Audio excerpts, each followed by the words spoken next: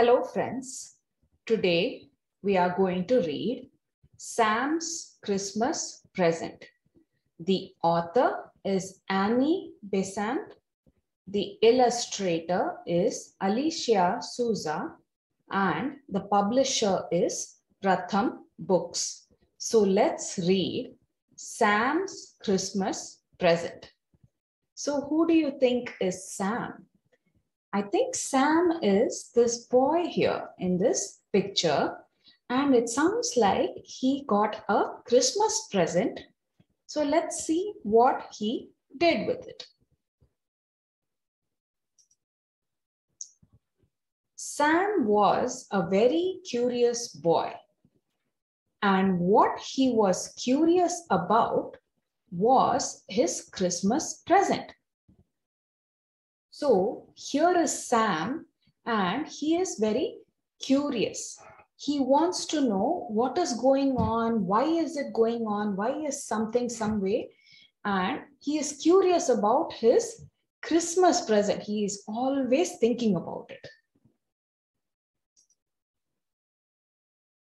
Mummy, where is my Christmas present? Asked Sam.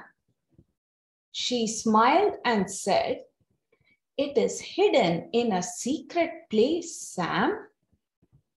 Sam stuck his tongue out and went in search of his father.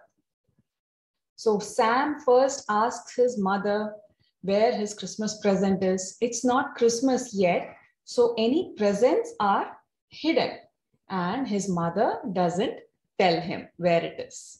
And so Sam goes to search for his father. Daddy, where is my Christmas present? Asked Sam. It is hidden in a secret place, Sam. His father replied, smiling. So next what happens? Sam asks his father. His father also doesn't tell him where it is.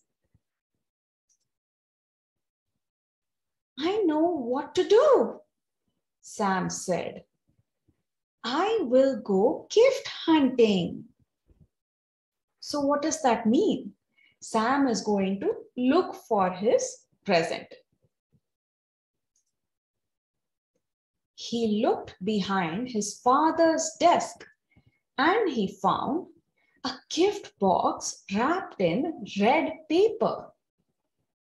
But this is for Aunt Jojo, said Sam, reading the tag.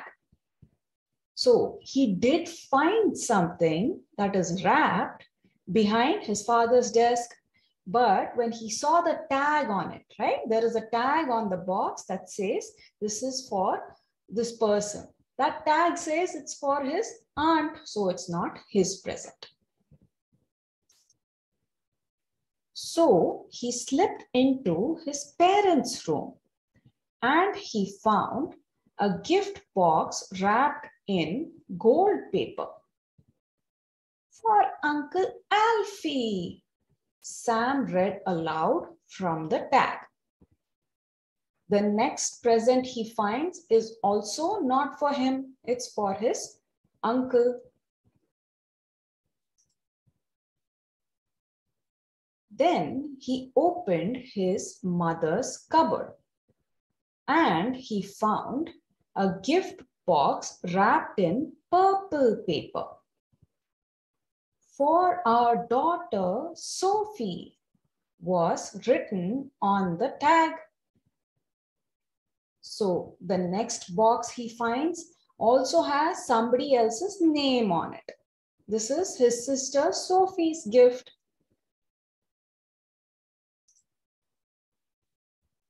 Sam went back to his room and sat on the floor feeling very sad. He had badly wanted to find his present. And then he saw a gift box wrapped in silver paper under his bed. So what happens finally? Sam goes to his room. He feels very sad that he's not able to find his present. And so he is sitting there feeling sad, and then he finds something under his own bed. And it's a gift box wrapped in silver paper. "This is for me," he shouted, reading the tag. So guess what happened? Sam found his present.